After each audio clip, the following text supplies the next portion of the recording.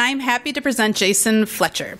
Jason is a professor of public affairs with appointments in sociology, agriculture, and applied economics and population health sciences, as well as the director of the Center for Demography on Health and Aging at the University of Wisconsin-Madison. Prior to coming to the UW in 2013, he held appointments at Yale and Columbia University and has covered over 100 academic articles, published. A health economist by training, he has worked to integrate genetics and social science over the past decade, culminating in his book, The Genome Factor. Please help me welcome Jason Fletcher.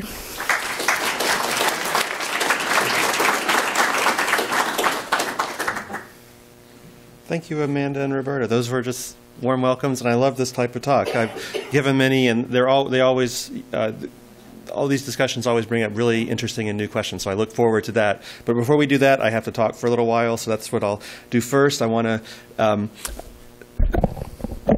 thank Senator Herb Kohl, who gave a gift to the La Follette School a few years ago to do exactly this, outreach to the state, take the ideas from all the institutions in the state and spread around the Wisconsin idea to all corners of the state.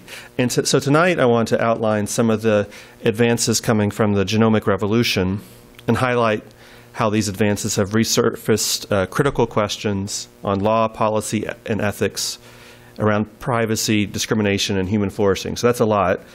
So I want to take us all the way to the end in some way. Like that, which is to say, here we are. This is 15 years. The last 15 years, there have been over 90,000 new findings in the human genome linking specific variants to disease. And the NIH updates this catalog monthly because of the fast pace. So this is taken from over 4,000 publications in the last 10 years. And what you're seeing are human chromosomes with little dots next to them, where in each dot is a distinct finding relating a human genetic variant to an outcome. An outcome could be cardiovascular disease, Alzheimer's disease, height, and so on. So there's been a lot of rapid progress in genetic discovery. So that this is a part of the genetics revolution, the genomics revolution I'm going to describe. And I come to this having spent some time with a colleague, Dalton Conley, who's a PhD in sociology and a PhD in biology, recent PhD in biology, after being the dean at NYU. He did that, during the evenings. And we've reflected back on the last 10 or 15 years of integration of these genetic findings into the social sciences being economics, political science, sociology, and many others. And this book was published 2 years ago, which now, unfortunately for us, means it's in the history section of the library. I noticed that it's in this library too and checked out, so I appreciate that. But it's dated. This was published 2 years ago. And what we realize now is that our speculations on the faraway future, what's going to happen in 20 years, have already happened. We were way too modest. Well, we thought we were talking about the future, but we were talking about the present. And we really didn't spend a lot of time. The other regret of ours is not spending a lot of time on policy. And that's really what I'm going to talk about today is to frame it around a call to action, a needed call to action, a call to action that was needed 10 years ago to anticipate these the set of findings I'm going to describe and the rapidity of these findings in policy domains and how these findings are going to necessitate or generate new policies and new thinking about how these genetic findings work in our lives. So let me start off by reminding us about a few genetic facts that we'll want to take with you through the talk. So I only have a few slides. There's a couple of facts I want to remind you of. One is the amount of content we're talking about when we talk about the human genome. So it's 3 billion little bits of information. I'm going to call them letters throughout, more technically nucleotides. But this is what's undergirding the spiral staircase of the DNA structure, which if you squint, you'll see A's and C's and T's and G's, and those are the letters I'm going to describe. But there's 3 billion pairs of them. There's about 1.5 billion miles of DNA in your body. That's 3,000 round trips to the moon. So there's a lot of content. So fact 1, lots of information. Fact 2, a lot of this information is exactly the same in all humans forever and ever. So over 99.5% of all these letters are identical for all humans. So look around, a lot of common humanity in the DNA. 98% of the letters found in the human DNA, the human genome, are identical to chimps. That then makes us recall, or makes a point that some of these differences, although we're very similar, almost completely so, that where there are differences, some of those differences can really matter. Okay, so one example, where else we'd be chimps, right? So just as an example, a clarifying example, you see some letters here, C's and A's and T's and G's. So if you have 3 billion pairs and you zoomed in to 20 of them and you read C's and A's and T's and G's in normal cells, and then you come down to this line and you see all the same C's and A's and T's and G's except for one.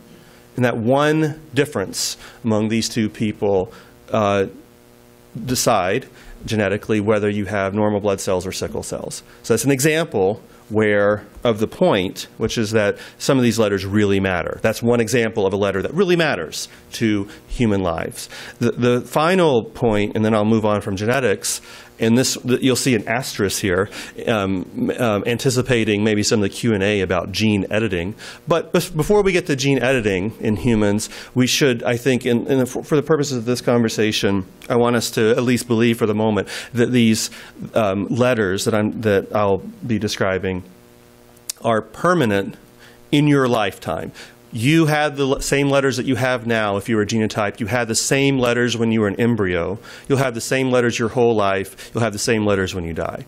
That's what I mean by permanent. And again, asterisk, we can get to gene editing later. For most of human history, they're permanent. Okay, so genetic facts, that's what I just described. I want to now build up a revolution. Nothing I've said so far is revolutionary. Those are the facts that have always been true. So the revolution actually comes from 2 aspects. One is technological improvements in measuring these facts. And the second one is what is done with these measurements, meaning the amassing of enormous data sets of human DNA and the application of statistical algorithms to find new discoveries. So those are going to be the 2 features that in combination I'm going to describe a revolution. And the implication of that, and that's what the call to action is that when you have such a dramatic technological improvement and the use of statistical applications on those improvements, there are many new policy questions that should have been decided or at least discussed 10 years ago. So we're way behind, and that's the call to action part. But it's still, I think it's a reasonable and will generate a good discussion, I hope, today, which is what to do with this revolution. So what are the improvements, the technological improvements? So that's my first claim. To have this revolution, I need to defend the claim that there's been important technological improvements. Okay. So I'm not there yet. I'm reminding us all that in your daily lives, as you've lived your life, you would have noticed that prices change over the last 2 decades. And in fact, you would not be surprised to know that college tuition fees are among one of the items we buy that has changed the most over the last 20 years. So go back to 1997. That's your starting point for college tuition and fees. The price paid has increased by 150% over 2 decades. That's a lot, right? College tuition and fees is in the news a lot about being in terms of its price changes over time. Education more generally is an area of our lives where we've experienced price changes. childcare, medical care. I'm just reminding you of what you already know to be true and have had experience, but you'll see where I'm going in just a minute. So these are prices that have increased. We've also had experiences in the recent past, in the last 25 years, 20 years, where some of the things we buy have gotten a lot cheaper for what you get for them. So television is the prime example here, that over the last 20 years, it's declined in price by like 90% for what you get. If you go back to the first big screen TVs and how much they were, thousands and thousands of dollars, and they weren't that great. Now they're hundreds of dollars and they're much better. That's the idea. Okay, so this is all normal that we've experienced in our lives. Now, let me move to something that's totally unprecedented, which is the price for sequencing human DNA. Over the same period of time, the last 20 years, the cost per human genome sequencing has fallen on this scale. So this is now totally differently scaled, where the slow line is Moore's law, which is computational capacity doubling every 18 to 20 months. So how much you pay for a computer and what you get for it. This phenomenon called Moore's law from the 60s has been true for a long time and is itself unprecedented until what I'm about to tell you. So this is really fast. Computers have gotten really cheap. Per dollar spent, the computational power is quite impressive, doubling every 18 months to 2 years. Okay, that's Moore's law. This line is the cost per human genome over the last 20 years up until almost present. And this line shows a reduction in price of 100 million times. So what cost 20 years ago hundreds of millions of dollars to sequence one person's genome, now being here, is in the $500 to $100 range, where the projections are $50 by the next couple of years. So going from $100 million to $50 over the same period of time as this last slide is what I mean by unprecedented. Okay, so there's going to be some implications for that rapid change over time. And one implication, and I'll read some of this if you can't see the type, is that there have been private companies, 23andMe, Ancestry DNA, MyHeritage, Family Tree DNA are the ones I've listed. Those are the 4 biggest private companies that are genotyping individuals. You can see some growth patterns on this slide. So 2015, 23andMe had about 800,000 genotype samples. Fast forward a couple years, 2 million. Last year in August, 5 million. Now 9 million. Ancestry DNA has had even more rapid increase. So they went from 7 million in August of last year. In 3 months' time, doubled to 14 million. This is the upstart. It went from 0 a year and a half ago to 2.5 million. And this one's is floundering, of only going from 900,000 to 2 million over the course of a couple years. So these are 4 private companies. I list here, they had a sale in Thanksgiving 2017, and over the weekend sold 1.5 million DNA tests. They haven't released the numbers for last Thanksgiving, but it was on that order. And so here's a recent, as of 2 months ago, that more than 26 million people have taken an at-home DNA test. Here's the growth. And then I pulled one of the quotes. If the pace continues, this data set will be 100 million. These data sets combined will be 100 million people within 24 months. And this is all because it's so cheap. Let's go back to this point about it being cheap. You can't do this if each test costs $10,000. You can if each test costs $50. And the projection from an academic paper is, here's the quote, there's different assumptions one could make. Even the slowest increase over time says by 2025 they envision at least 100 million. The upper projection as of a couple of years ago is 2 billion human sequences analyzed. So unprecedented. I'm going to use that word quite a bit over on the technology and the amassing of, in this case, it's private data.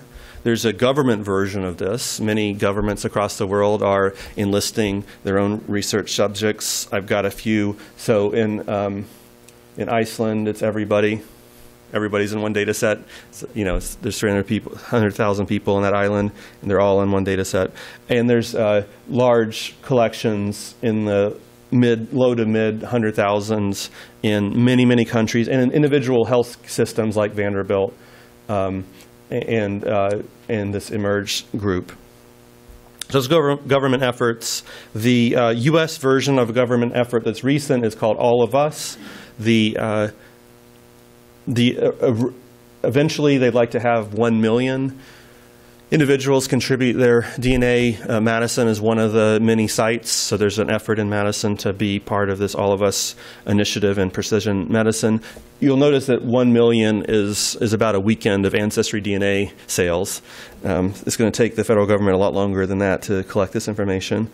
So that's the main point I want to make about technological improvements. And the main implication is these reduced costs allow very quickly, over a very short period of time, amassing of just enormous, unprecedented scales of human DNA in single data sets. Now, what would one do with these data sets that are now in the tens of millions of people? And the answer is analyze them. Use statistical methods to comb through the genome of millions of people and consider predictive analyses. So I'm going to describe a little bit of that next, which is the workhorse here, and I'm going to try to move quickly through the technical details, but the workhorse is called a genome-wide association study, which is step 1, huge data set. Step 2, scan the whole data set point by point, location by location, and ask the question, if you have an A versus a C here, an A versus a T here, a G versus a C here, location by location, are you more likely to be X? High risk, are you more likely to have cardiovascular disease? Are you more likely to have Alzheimer's disease? Are you more likely to be tall versus short? Are you more likely to so and so and so on? And you do this hundreds of thousands or millions of times, point by point across each chromosome. And what that leads to is just a huge number of potential findings to comb through. So that's what I'll describe briefly, which is when you have all these findings, you're going to visualize them because it's difficult to comb through hundreds of thousands of findings and figure out what the key results are. So here's an example cartoon of what an output of one of these genome-wide association studies are, which is called a Manhattan plot. And what you're looking for are tall buildings in Manhattan here. And when you see areas way up here, you say, oh, there might be something in the genome that is a true genetic discovery on the outcome of interest. And then, so that's step 1, is to scan letter by letter all the way through all the chromosomes and ask, what about here, what about here, what about here? Is there a difference in genetic variance on the outcome? And then there's hundreds of thousands of findings. You're going to summarize those in some way, I'll describe it a little later, and then use them to predict the outcome out of samples. So you ask, if you have all these A's and C's and T's and G's, are you more likely to have Alzheimer's disease or less likely? And so on. So those are the 2 steps. Manhattan plot, visualize findings, and then push them all together in some summary way to get out of sample prediction. So that's what I'm going to work through in a couple steps. Okay. So for example, here's a genome-wide association study. The outcome here is the inability to smell the distinct odor produced in the urine after eating asparagus. In this case, when you run hundreds of thousands of analyses, you find nothing except one place. Okay, so this is the Manhattan plot with one huge skyscraper and then nothing else. We think of this as a relatively simple, straightforward genetic architecture of that outcome, the asparagus outcome. Okay, so that's hopefully give you a sense of what's behind this. So this is about as simple as it's going to get. One place, nowhere else is where it matters. And this is going to be very unusual. more usually you're going to find, so these are different allergy outcomes. So it's peanut allergy, milk allergy, egg allergy. More likely when you do these analyses, you're going to find a lot of buildings. The genetic architecture is quite complex in most of the outcomes that we think are important. So, and so there's not one site for peanut allergy. There are quite a few relatively large buildings in this Manhattan plot, and they're spread all over the genome. And so that's going to be the more likely, this is the more typical genome-wide association output, which is lots of buildings. And in fact, this is the workhorse from my first slide. There has been 4,000 of these studies that have together identified 90,000 buildings. Okay? And so that quantity of findings means there's a new one every day. Because there's 4,000, it's been 10 years, it's like one a day. So the one that came out, are you getting? Okay, here's the one from 2 days ago. This one was all the way in January, so it's old news. This one is as of 2 days ago. So the outcome here is a measure of mood instability, but it's the same thing. So you get an outcome, you scan the whole genome, and you see, in this case, a lot of tall buildings, mostly throughout the whole genome. There's not huge areas in the genome where there's no tall buildings. There's still genetically complicated architecture here. So, and so on and so forth. So I do want to get you've seen a couple of these Manhattan plots. In general, what you'll see is a lot of buildings, a lot of complicated genetics that go into most outcomes that we care about. Okay, so that's not so useful, meaning all these buildings, there's a lot of complication. So what's the actual next step? So let me refer you back to these pushing all the results together and give that a name, which is what happens is you summarize all these results and you push them all together in like a credit score. And these are called polygenic scores, and they look like this in the population. Some people are at very high risk for the outcome. Some people are at very low risk, and most people are in the middle. So almost all of them look like a bell curve. And now we're talking about something that can be and is used in the clinic. Now we're talking about something that if you walk in and the clinician pulls up their Epic screen and says, okay, I know your height and your weight and your blood pressure and so on. And I also see over here that you've been genotyped and you have a high score for cardiovascular risk.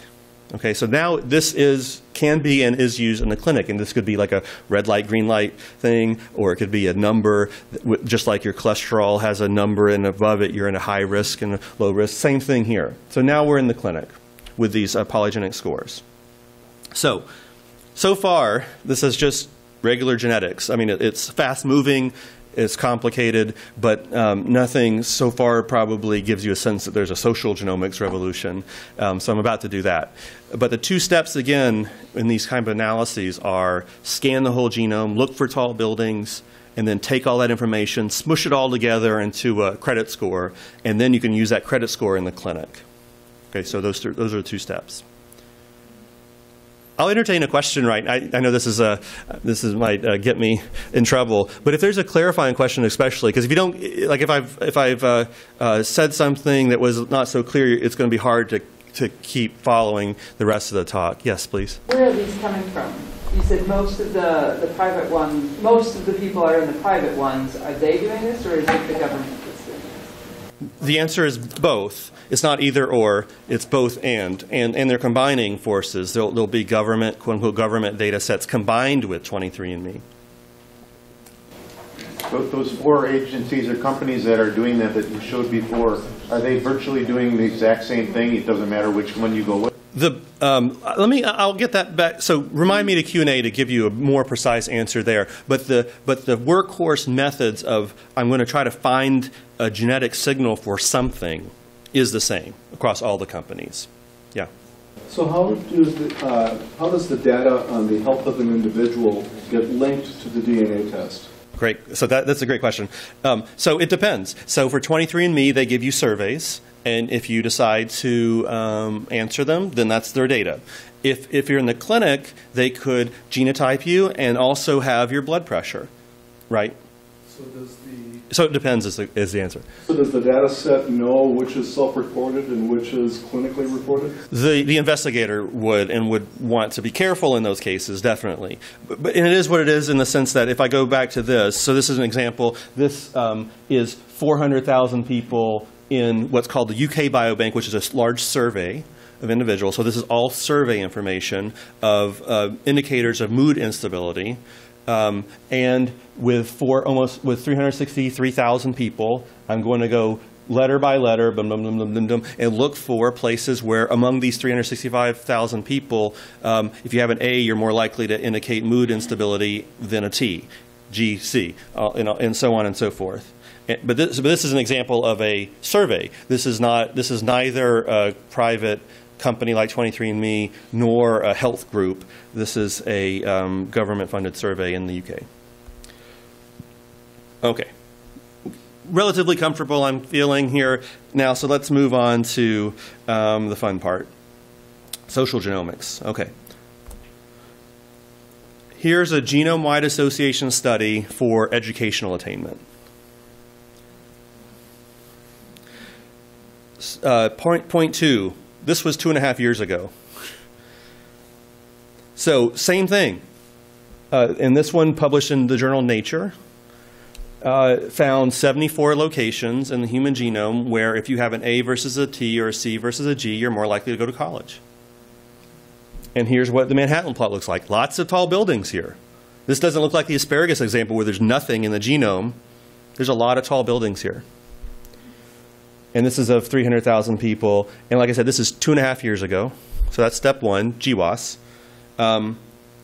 6 months ago, Nature Genetics, another publication, got the new version of the same thing, educational attainment, but now it's not 300,000 people, it's 1.1 million people. And now it's not 74 locations, it's 1,200 locations in the genome. So the buildings have gotten bigger. Okay, so that's step one. Genetic architecture of whether you go to college. Step two, let's get a credit score. Now you're not going to the clinic for this one. This one you can do in the privacy of your own home. Because when you submit your DNA to 23andMe, they'll send it back to you. They'll send your A's and C's and T's and G's back to you. And you can upload that file to this place, among many others, and they'll send you your credit score for years of schooling. So there's a lot that just happened here in these two slides, right? We've converted from maybe our comfort area of health indicators to social indicators, like years of schooling, and we're no longer in the clinic. There's no touch from a clinician in any of this.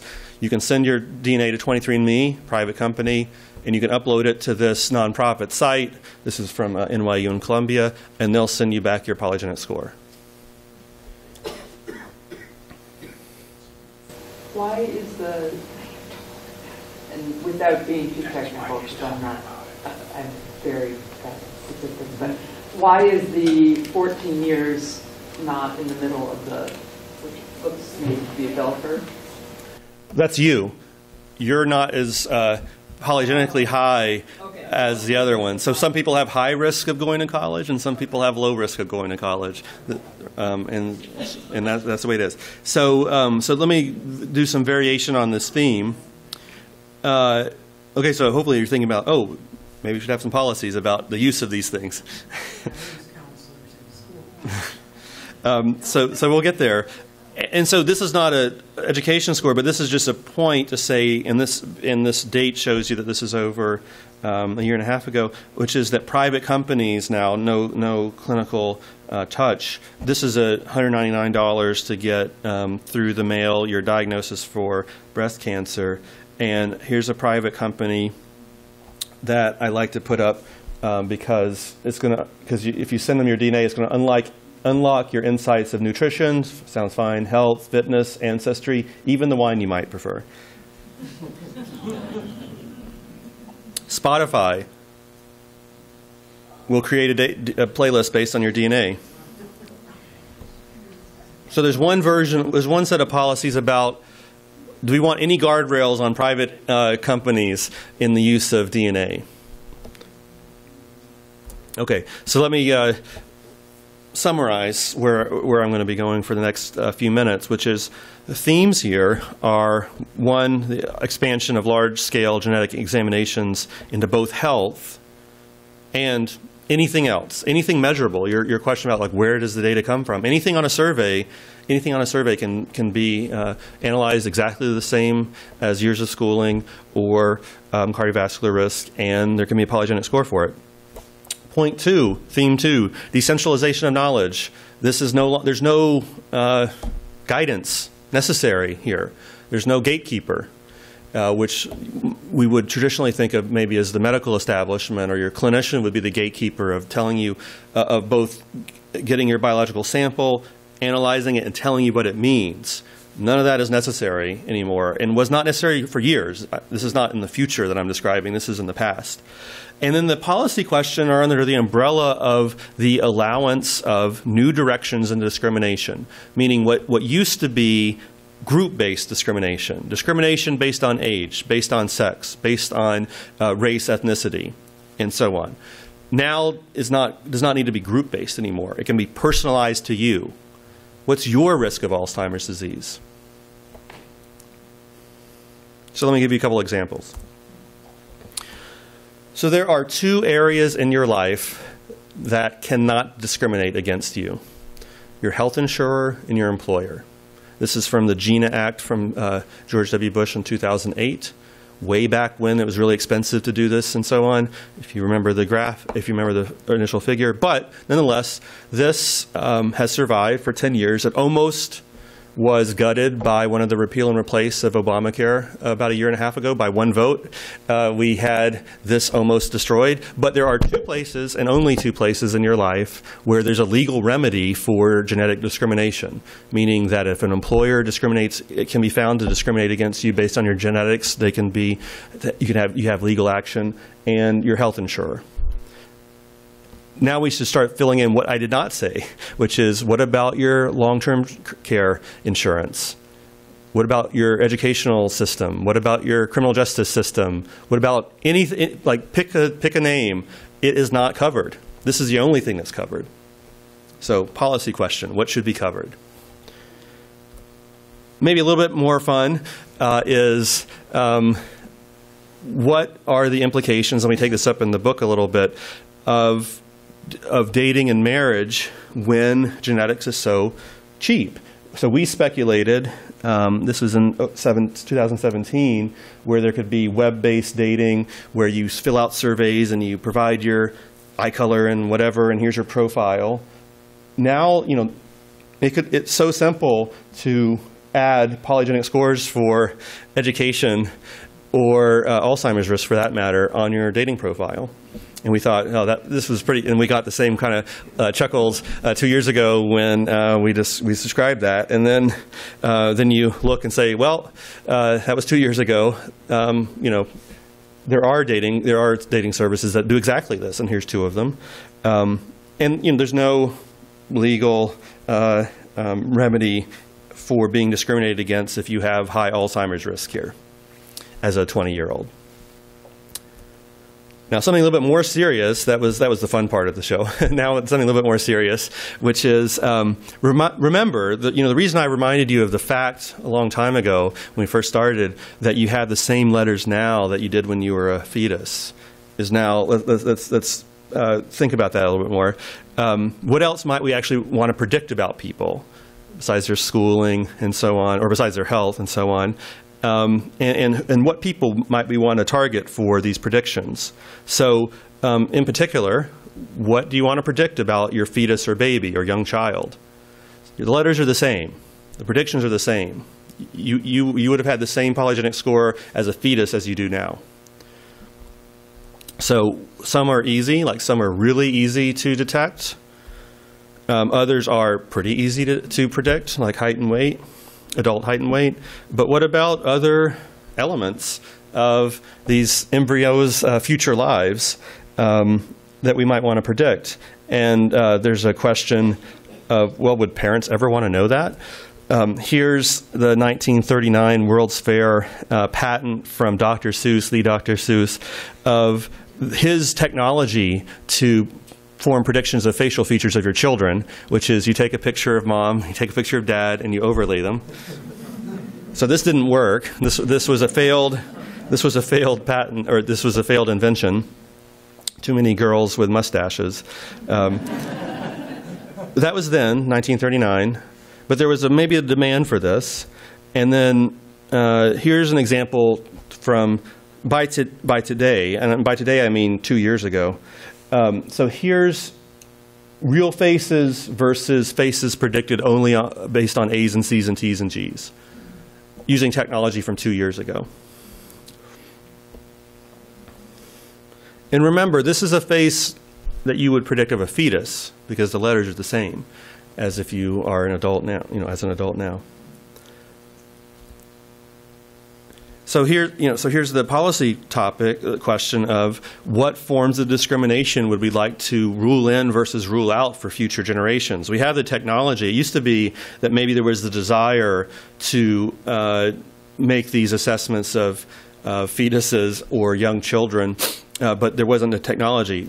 Now that's no longer true. Now it's cheap and early. So here's what you can do in an IVF clinic, which is biopsy a single cell on day 4. And that cell, because it's like all your cells in your body, in that future body, has the same genetic content. This is where you can get a years of schooling polygenic score, day 4.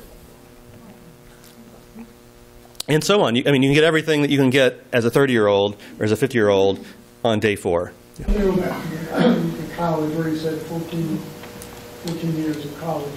A person doesn't have to have 14 years of college. He may have never gone to college, but his intellectual capacity is like a 14-year college person. Is that what you're saying? It's a prediction based on your A's and C's and T's and G's of how far you're going to go in school. If you went to school, you could be not going to school and still be educated yourself. That's right. Fair enough. And you're predicting it's like 14 years. For an individual. And others it would be 20 years, and other people it would be 12. Totally right. But the point here is how early one can get this information. Again, technology years ago would have been wait until the child is born. Now it's not. So here's an ad I found a couple weeks ago of where we are along. So of course, everyone probably already knows that people do this regularly for genetic conditions. Like that's typically done.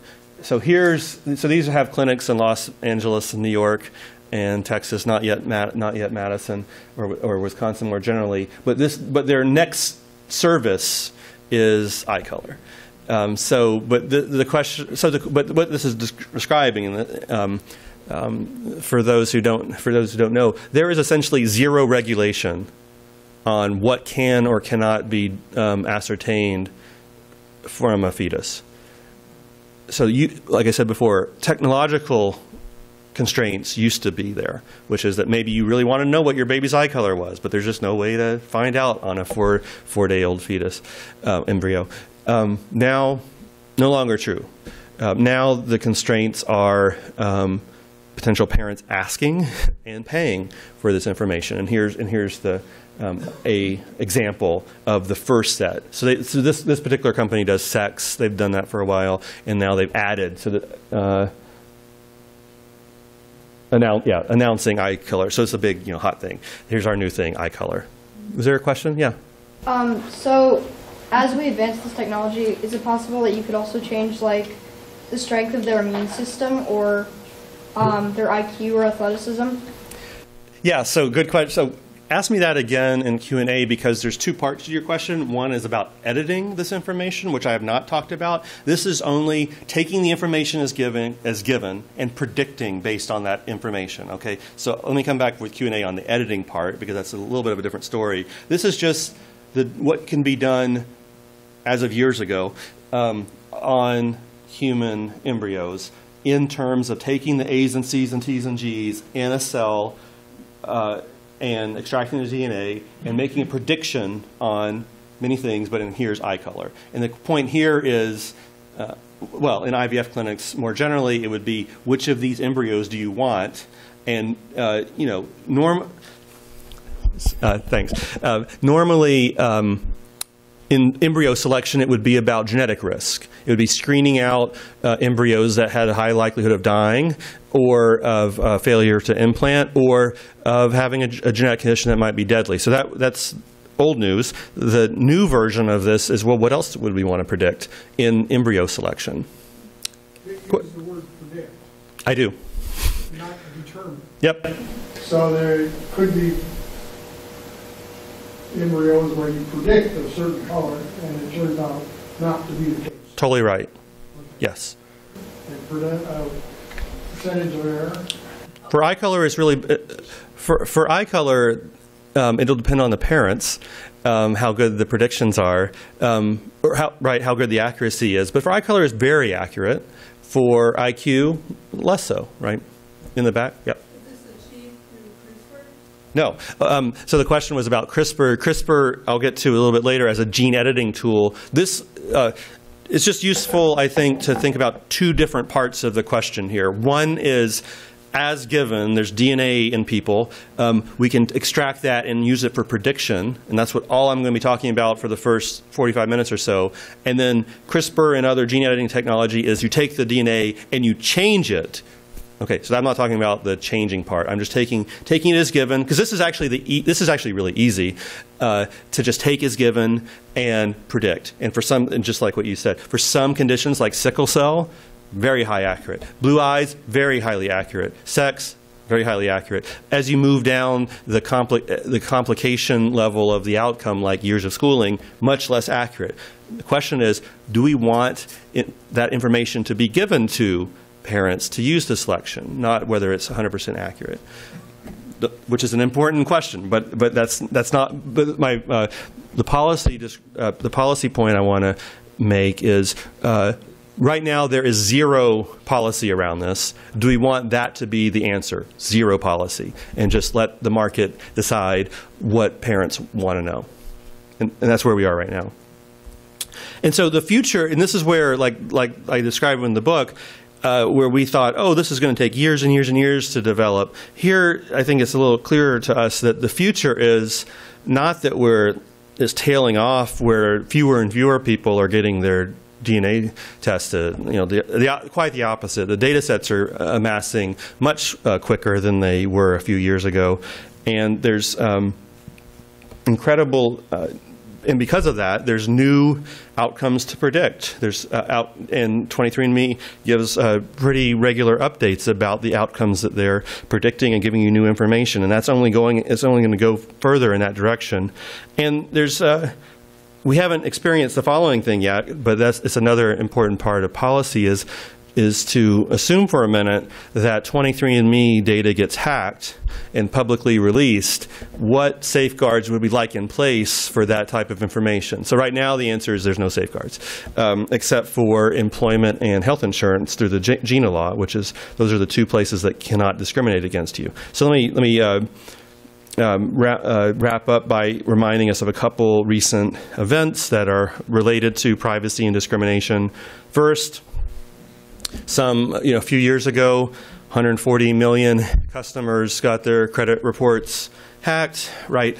And more recently, Marriott had 500 million guest information hacked. So the thing here that I want to scare you with is that the information that was hacked in these previous accounts are names, social security numbers, credit card numbers, addresses.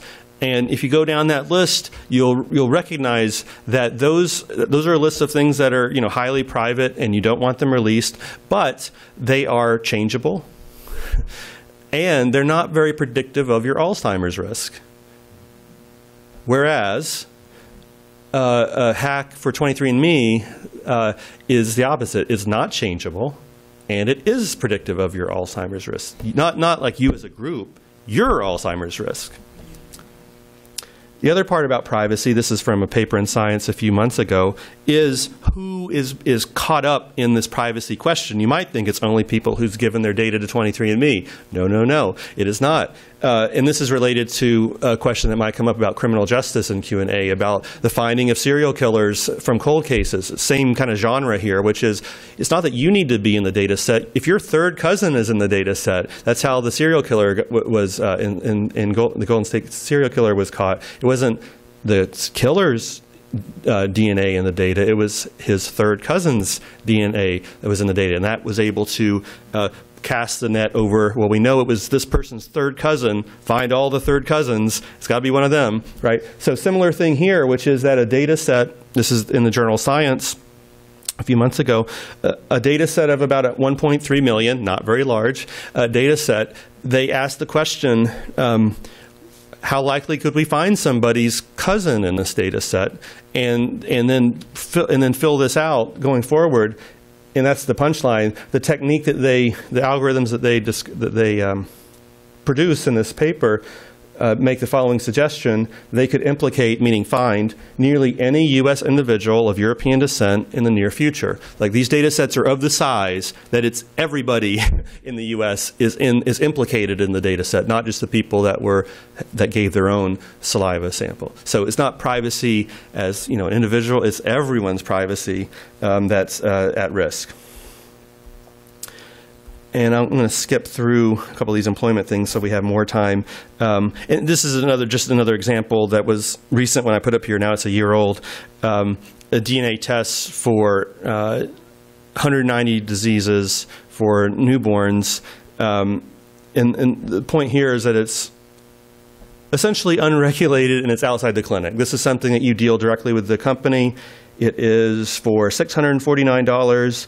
And it detects 190 diseases and health traits without any clinical interaction. So let me broaden it back up. Policy, privacy. Who owns your contributed genetic data? When you send it to 23andMe, you are now a part of a large research study, and there's no getting out of it, is the short answer. Is that where we want it to be?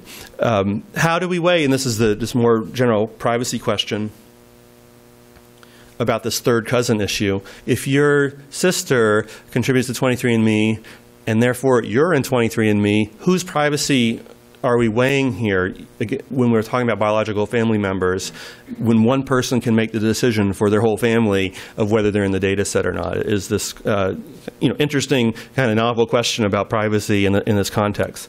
Access and representation. Are these tests going to be covered by insurance? Maybe. Maybe not. This is going to take us in a different direction momentarily, and I invite Q&A follow-up. Representation here, what I mean by that is two things.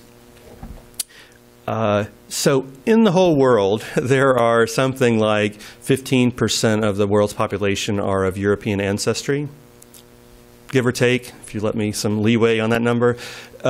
If you asked what proportion of all these GWAS, what proportion of the subjects are of European ancestry in all the GWAS findings that we have? Want to guess? Almost 90%. And the answer for African ancestry is like 2%. So none of the findings are for anybody right now except for individuals of European ancestry. So think about that clinic again, your clinic interaction where you are an individual who is not of European ancestry and might be faced with a clinician making treatment choices for someone who's not you. So that's representation. Oh, the other point is, of all those European ancestry individuals in the data, what are the top 3 countries they're from that represent like 80% of all the data themselves? I bet you're going to get 2 of them. I want to see if you can get all 3. Not Germany. So Germany is an interesting case. Germany does not do this to any. So you'll remember German's history with. Okay, so I won't have to go further there. So Germany is actually on the very low end of anything about DNA and ancestry. So let's start over. 3 countries: U.S., U.K. are 2 correct ones. What's the third? Australia. Nope. France. Nope. Not France. Not Canada. It's going to be okay. So we're not getting closer. So I'm going to tell you. Iceland. Because all of them are in the data. Like everybody in Iceland is in one data set, so that makes it a powerful data set. So US, UK, and Iceland, how representative of the environments of the world are those three places? Not very. Discrimination, getting back to this policy theme.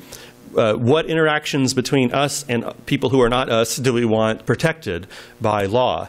And the answer right now that we've decided is there are two people, two entities, health insurers and employers, that cannot discriminate against us or face legal consequences. Everyone else on that list can. You can add colleges, you can add K through 12, preschools, etc. Everything else is on the list of do we want these institutions to be able to discriminate for or against you. Should we use genetics to make clinical decisions? Maybe we'll get back with that with Q&A, because I put that in quotes. This is what precision medicine is. You take genetics information and you make treatment decisions partly based on those. And how do we feel about using that same? So if we like precision medicine, which my typical experience with crowds such as yourselves suggests a lot of enthusiasm for precision medicine. You've had your DNA genotype. Your clinician says, you have this A right here in your genome that seems to usually do people that have that seem to really respond well to treatment A. Most people say, yeah, I should. That sounds great. What about educational interventions? It'll be the same thing. Like you have these A's and T's and C's and G's. People who have those seem to really respond to this type of educational intervention. Now we're talking about young children instead of old adults, but nonetheless it's the same kind of issue. Do we want protections or no protections? And then finally, on this side, in what ways would we like interactions to be protected or not protected between potential parents and clinicians in thinking about embryos and fetuses? About sharing information, genetic information. Do we want any guardrails on that? Right now the answer is no, 0 guardrails on what types of information can be elicited. Do we want that to be non-zero? So that's another major policy question. I'll just flag for the audience that UW-Madison is taking this seriously. We're currently hiring 3 more people versus the people on this in addition to the 4 on this list who are really interested in this area of social genomics. Stay tuned. It's an investment from the university in really building up this area of interest.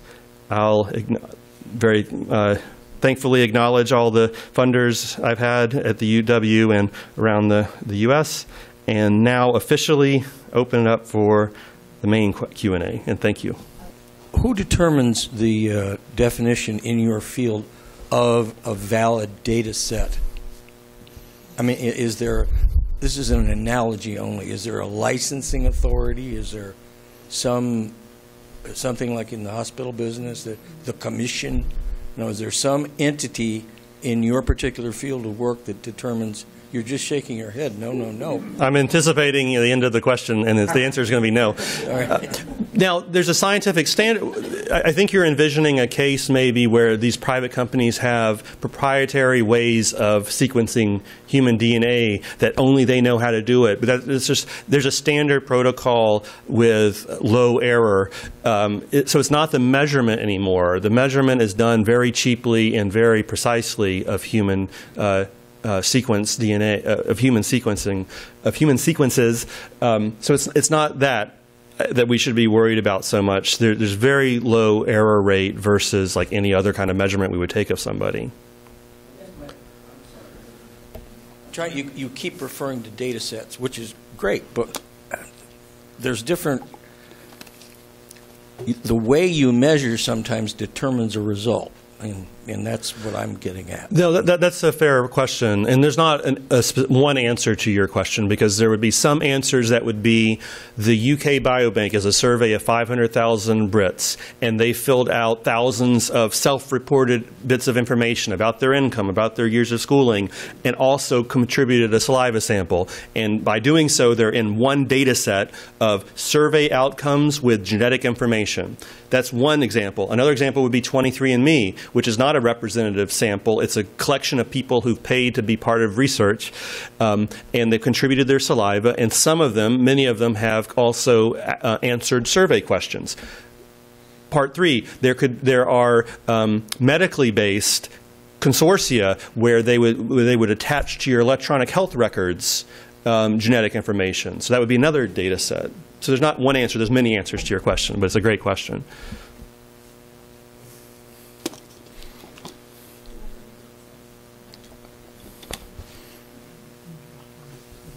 Hi, I wanted to make one point and also share a real-life Wisconsin story.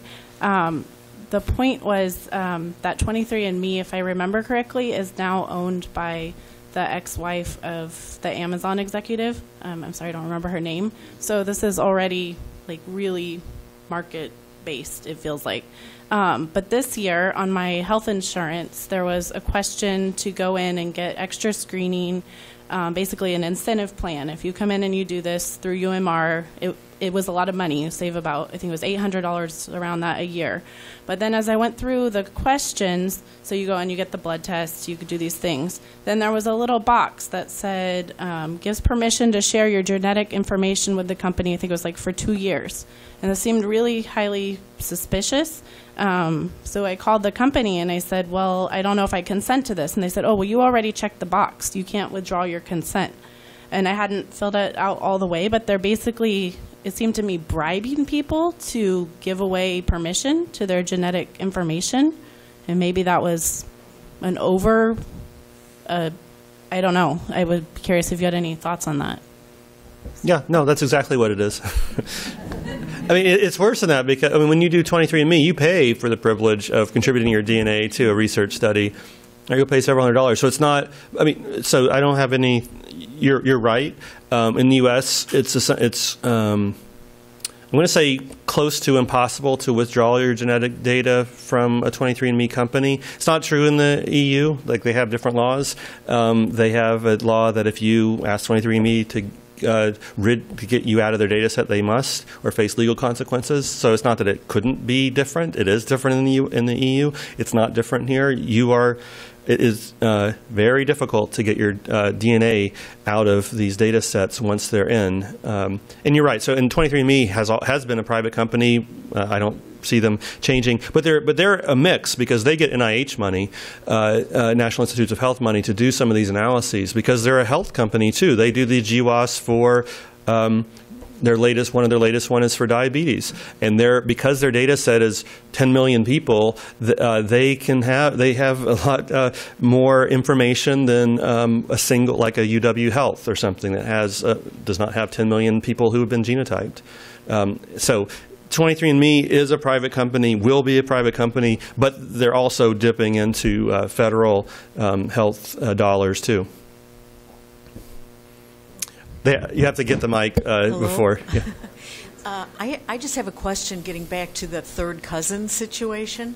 Is there a difference if you are half siblings or if there are maybe... By different, can you clarify what you mean by difference? Well, I mean, because the genetic material comes from both parents. So if one of those if it's the same parents for a couple of kids and then a different, one parent stays the same and then the other parent changes somehow, can we feel a little more comfortable if we're from a broken home, perhaps?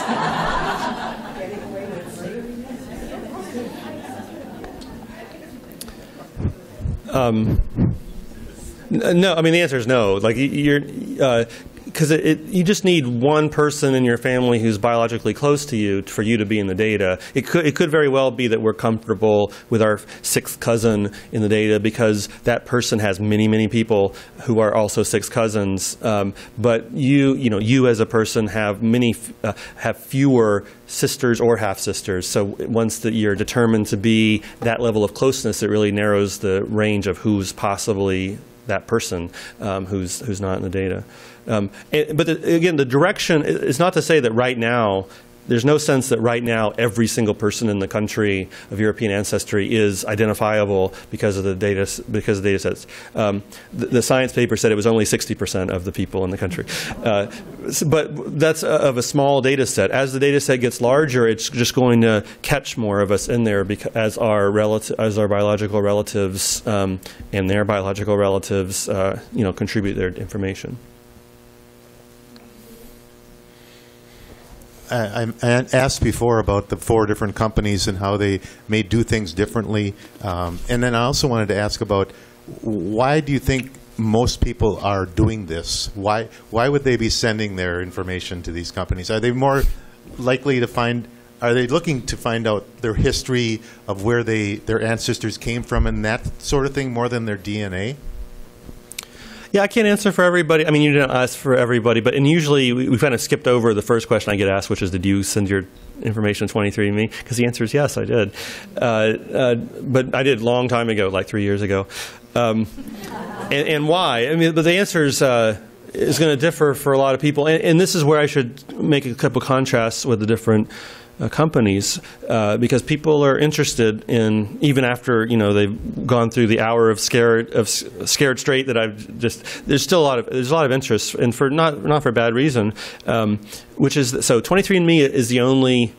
Let me just distinguish 23andMe versus Ancestry DNA. Those are the 2 big ones. There's some minor players but those aren't. You're probably not going to use those.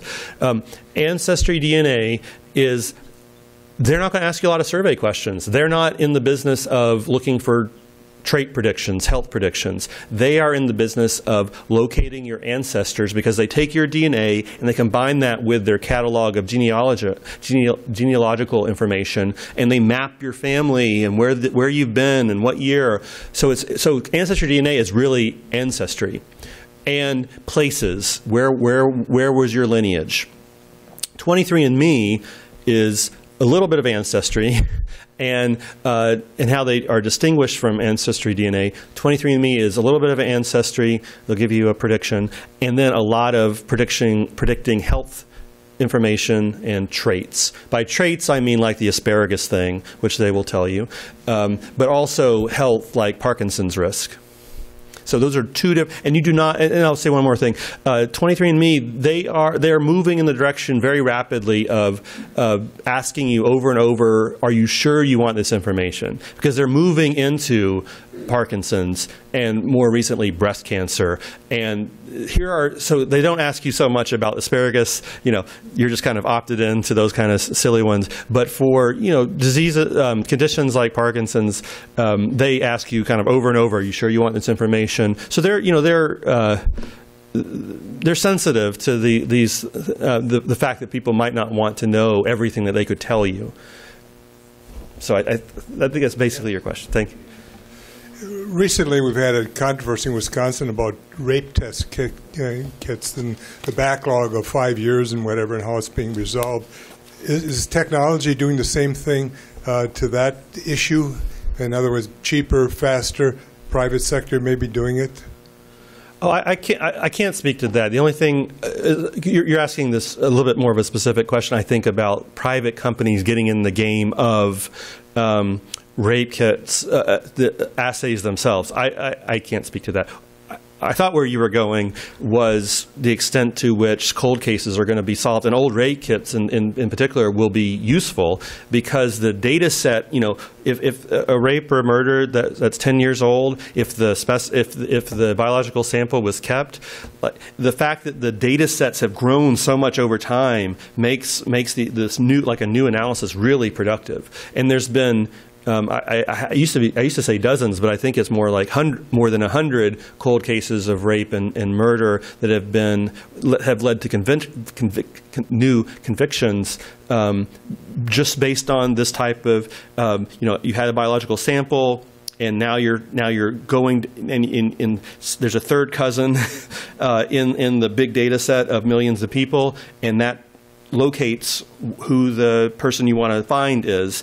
And the fact that these data sets are now of many millions of people means there's a lot of third cousins, right? So it's unlikely that it's less and less likely to not find someone related to this old biological sample from a rape or a murder or so on.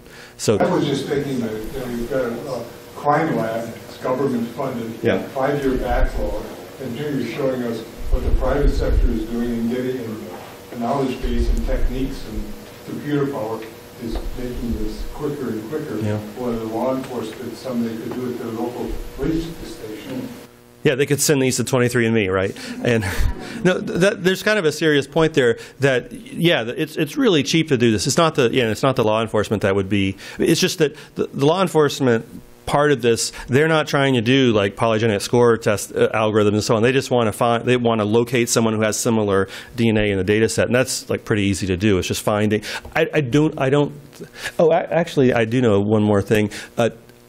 There's the 4 companies I said at the beginning. One of them, the smallest one, Family Tree DNA, they have been in the news because they have said we will proactively cooperate with the FBI and crime labs to take our private samples and see what kind of conviction, like what kind of matches we can find. The other companies, I don't think, have taken the same stance.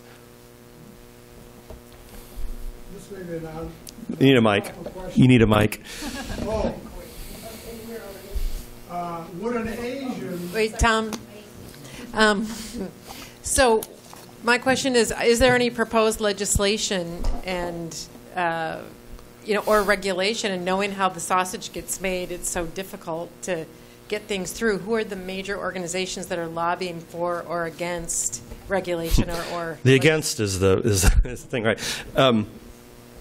So, I mean, my untrained eye here is that you take GINA, the 2008 law about health insurers and employers cannot discriminate or face legal consequences, and you add other things. But what's the constituency? It's not the private companies. This is where they make their money. So it's like us, people who. But these aren't. It has occurred to me with different discussions I've had over these type of discussions that people are not of the same mind. People will have different ideas about what on the IVF side, what would be reasonable, what would you like to know, what would and on the criminal justice side, there's a weighing of potentially solving fewer murders if you really put constraints on the use of DNA, and in schools and so on. There's people could if I told you that that there's a very high, that dyslexia, for example, might be highly genetically predicted, and that maybe it might be useful to have those predictions in mind as a child goes to preschool or kindergarten. Some people would be swayed by, maybe we should use that information in educational settings. What about autism, ADHD, things that things that we might diagnose, quote unquote, too late through our current diagnoses strategies of asking parents and children and teachers. So there's. I'm outlining some. Those are some summaries of discussions I've had, which suggest to me that we're not of one mind of what we would actually want to do. I think this what I'm describing is some possible places we might want to think more.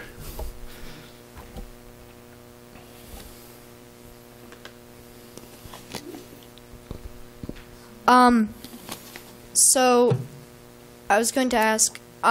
Do you think that any of the companies that you've mentioned would actually be trustworthy with the data because there are no regulations? And secondly, do you think I know you're here to teach more people about these social implications, and do you think that in the near future there would be enough people to actually make a difference and try to propose a law or regulation? Great questions. So the first one is about private companies and what they're going to do with the data. And trust. They have some incentives not to do terrible things with your data, you as customers, right? So that might put some guardrails here, but they would be unofficial, right? Versus the GINA Act, which is officially health insurers and employers cannot do the following things. So I think these are good questions that I won't have the answer to. People in the audience would have different answers themselves about the level of trust we would have for these private companies, or the government for that matter.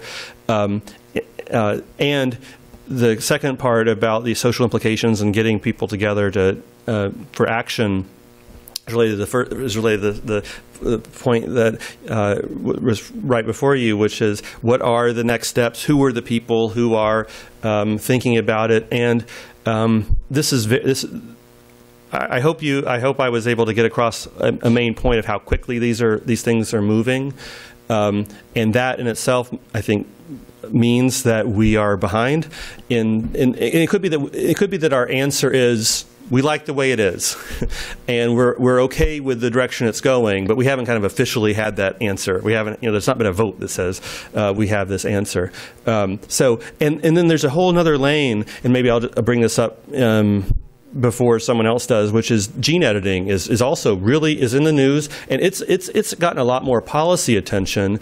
It's interesting. I mean, the policies have shifted rapidly, which is a few years ago the answer was never on human embryos, and never will the federal government give any money for gene editing of human embryos. That was like a couple of years ago. Now, yes, human embryos, and yes, the government will fund, our federal government will fund this if the embryos are not viable. So that's been something that's changed over the last year. And I'll point out this other issue, that the U.S. law is not the world law. It does not govern every country. And some other countries are very proactive at both gene editing and the polygenic scoring that I've been describing, and amassing even larger data sets, especially enrolling individuals with very high IQ, in the case of China, to really push hard on these issues. And the U.S. government does not have oversight there. I think hand is up for you. I know that 23andMe, if you have your genome done by them, they will give you a list of people who your genomes are closely matched, and what percent the genome matches. Now, does that mean those people are just in their data bank, or do these private companies share data with each other or with the government, or vice versa? I've answered you. So those are the answers. So when 23andMe gives you your relatives, those are within their data. And so and secondly, they do not share between the different companies or with government.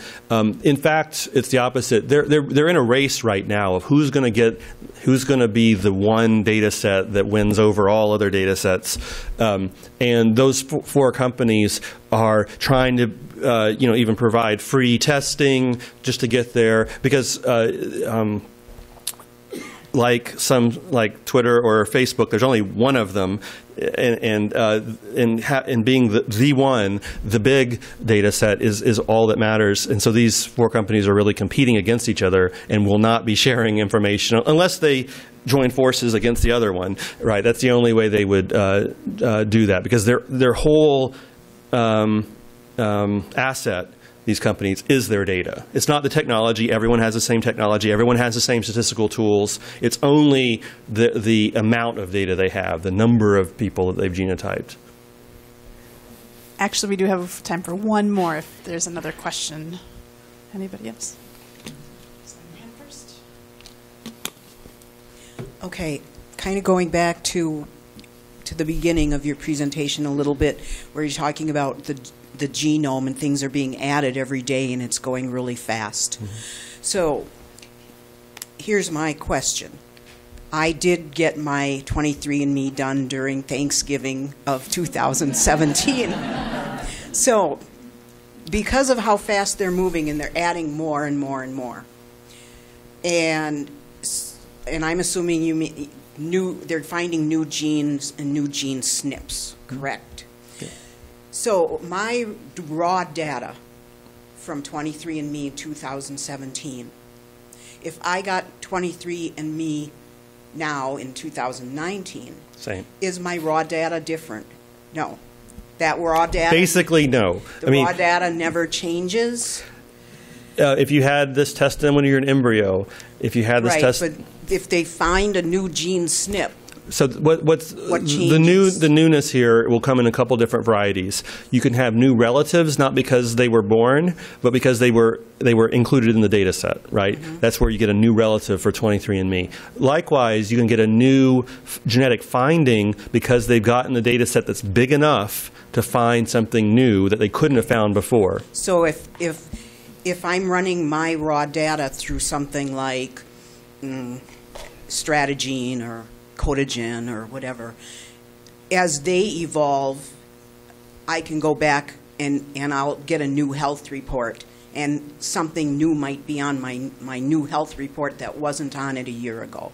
They're adding traits. Yes, like that. So diabetes is relatively new, something that was not there before and now is. So they're adding outcomes or traits or phenotypes. The precision of the findings is increasing because they are getting more people and they're doing more surveying, and you're getting new relatives because more people are in there. But your A's and C's and T's and G's, to answer your question, are the same. Okay, great. Wonderful. Jason, thank you so much for such a lively, wonderful conversation tonight.